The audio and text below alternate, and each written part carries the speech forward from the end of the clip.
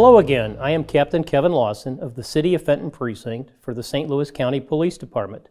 The officers of the City of Fenton Precinct finished the year of 2023 with a great effort in reducing the overall criminal offenses for the year. In the category of crimes against persons, we incurred a slight increase in the reported incidents of 7.8%. This is reflected in an increase in reported offenses in 2022 of 51 compared to a total of 55 reported offenses in 2023. The area which incurred the most of the increase of this offense was assault intimidation. We investigated 3 additional incidents compared to 2022. In the category of crimes against property, the precinct saw an overall decrease in reported offenses from 632 in 2022 to 419 in 2023. This reflected an overall decrease of 33.7% during the year. The offenses that saw the greatest reductions were burglary, larceny, motor vehicle theft, fraud, and destruction of property offenses. In the category of crimes against society, the precinct saw a 34.6% reduction in offenses investigated. This is reflected from a reduction of 26 reported offenses in 2022 to 17 offenses in 2023. Some of this change may be related to the previous change in the law involving marijuana.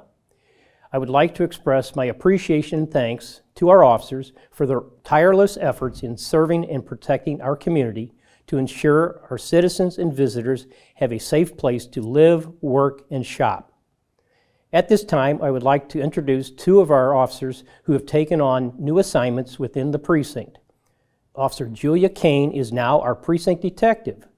Officer Kane has acclimated well to her new assignment, and she has several ongoing investigations that will assist our precinct in reducing criminal offenses and ensuring the offenders are held accountable. Additionally, I am happy to inform you that Officer John Yanuzzi has been assigned as our Fenton Parks officer. As the weather warms, Officer Yanuzzi will be working closely with the Fenton Parks and Recreation Group in our community to ensure everyone has a safe environment to pursue their sports and recreational activities. A few other moves in our precinct have occurred. Sergeants Ed Begley and Mark Holtz are moving to new assignments in the department, and we're happy to welcome Sergeants Howard Marshall and Marcus Bidlack to Fenton. Additionally, I'd like to welcome Officer Mark Myers to the precinct. As we continue into 2024, I would like to remind our citizens of Fenton and those who work and shop in the community to check out our precinct Facebook page for updated information. I would encourage everyone to look for upcoming events such as the DEA Drug Take Back in April 2024 and police community engagement events such as Coffee with a Cop to be held in area business partners. In closing, I would like to express my thanks and appreciation once again from the members of our City of Fenton Precinct for the continuing support from our citizens and businesses. We will always be here for you to serve and protect our community. Thank you very much.